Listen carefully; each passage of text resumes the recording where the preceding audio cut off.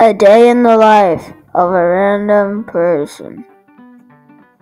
At like 7 o'clock, I get shaken awake by the weird grandma under my bed.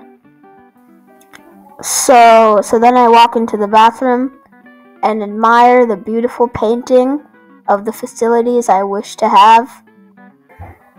So then I try to use the furniture that's half the size it should be. So anyways, at like 8 o'clock, it's time for my breakfast, which is one sphere of delicious sustenance. I get arguing couple size because I want to feel like I have a meaningful relationship with the grandma under my bed.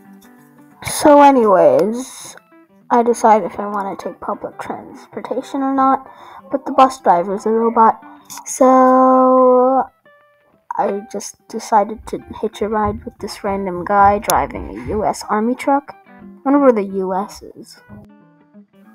So anyways, I get to work, and I very expertly carry out my job as the supervisor of the robots who work all the time.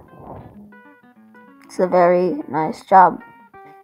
So anyways, work gets out at 5 and it's perfect. It's the perfect time to be out because the robots are working till 8. And I also meet my childhood teacher, so I forget. I think he taught like 3rd grade or something. It was nice out and I was walking outside. And then I saw a bunch of protesters, so I decided to make a run for it before the missiles arrived. So anyways, I see a Nile package outside of the apartment doors, and I realize it has my room number written on it, so it's weird because I didn't really order anything from Nile.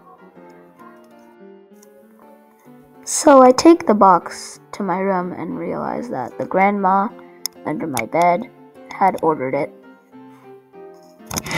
After my routine dinner of delicious sustenance, I collapse into bed while the grandma does something on the desk. I'm not sure what.